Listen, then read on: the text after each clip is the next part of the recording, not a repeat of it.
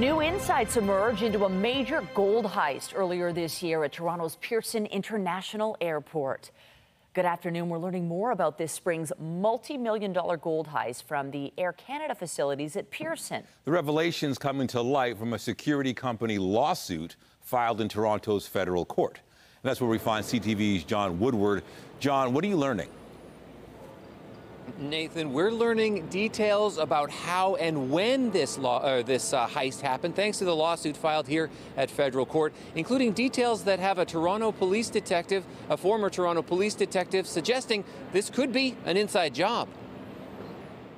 It sounds like the plot of a heist movie, but a lawsuit from security company Brinks alleges it was very real, saying Air Canada gave up its cargo of $1.9 million in U.S. banknotes and 400 kilograms of gold and needs to pay it back. The lawsuit alleges the plane arrived in Pearson Airport at 3:56 p.m. on April 14th, offloaded the cargo at 4:20, and entered Air Canada's warehouse at 5:50. Then, just 42 minutes later, at approximately 18:32, an unidentified individual gained access to Air Canada's cargo storage facilities. No security protocols or features were in place to monitor, restrict, or otherwise regulate the unidentified individual's access to the facilities.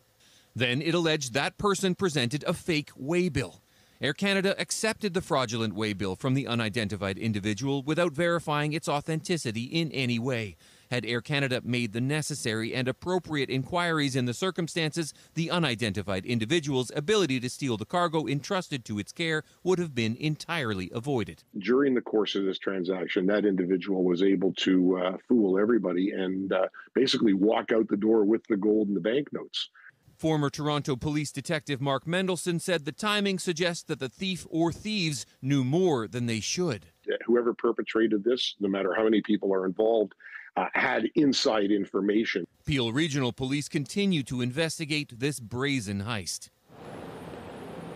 We did reach out to Air Canada. The company tells us they're not commenting on this while it is before the courts. On the bright side, the lawsuit does detail information that likely comes from security cameras and other paper trails and digital trails as it followed the gold through this process. Those are likely going to be important leads that Peel police officers are already following. Reporting live from federal court, I'm John Woodward. Michelle, back to you.